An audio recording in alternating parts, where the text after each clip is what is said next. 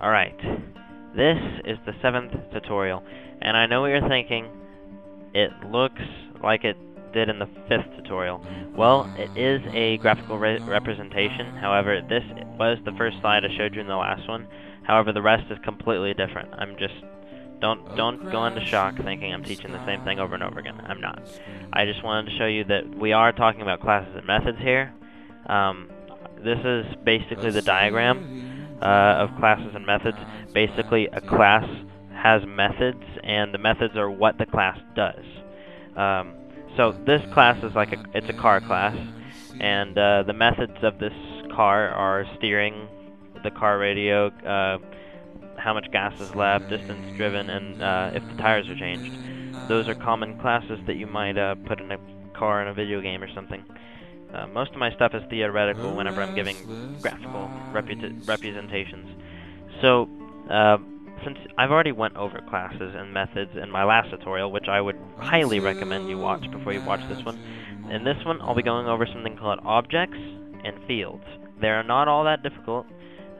They will make you be able to do stuff you've never thought possible, perhaps, in C# programming.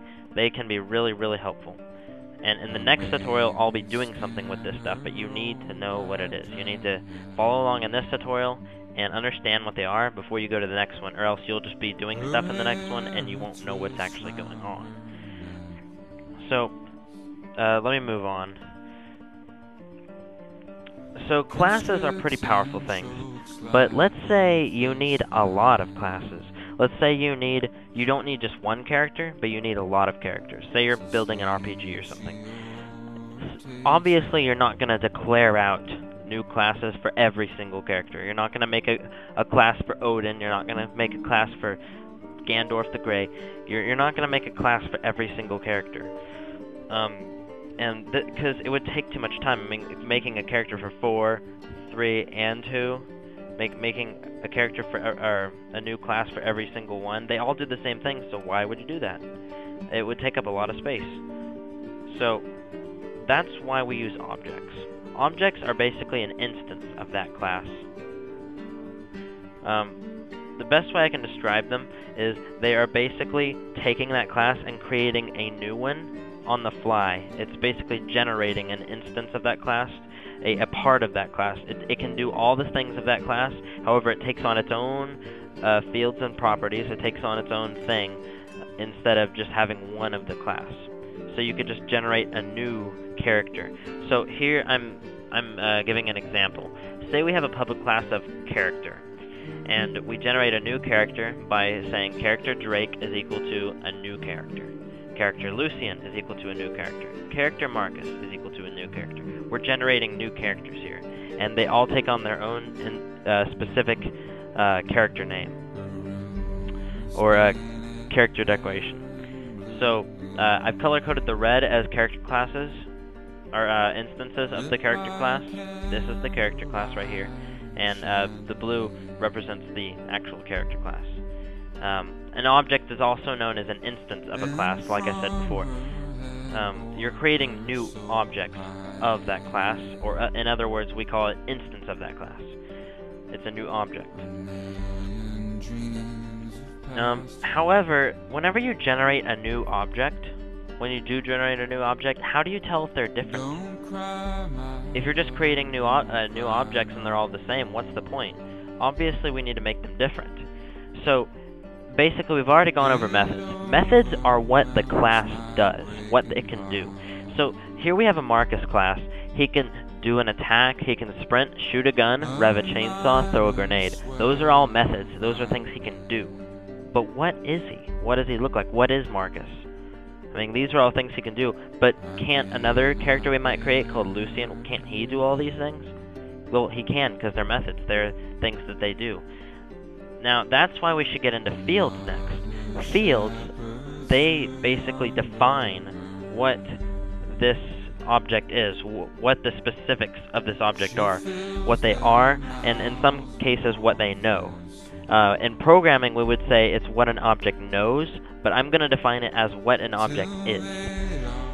So, Marcus's fields might be his hair color, We can define Marcus by his hair color, maybe his name or his age. Those can all be fields. They can all be properties.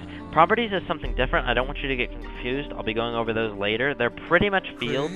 There's a little differences though. It's pretty much the same thing as fields, but I'll go over those more in detail later. Basically, just think of fields as defining the object, separating them from the other ones. So let's create some fields. Let's give an example on how to set a field of a character. Here I've gone over the steps earlier. I created a public class of character, and then I created a new character called Marcus.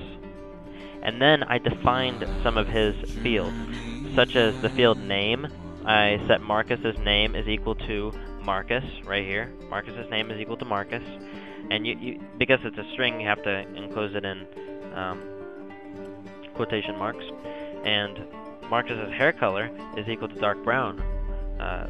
Those are also closed in quotation marks. I'm creating a string in this one as well. So basically that's how you would set a field.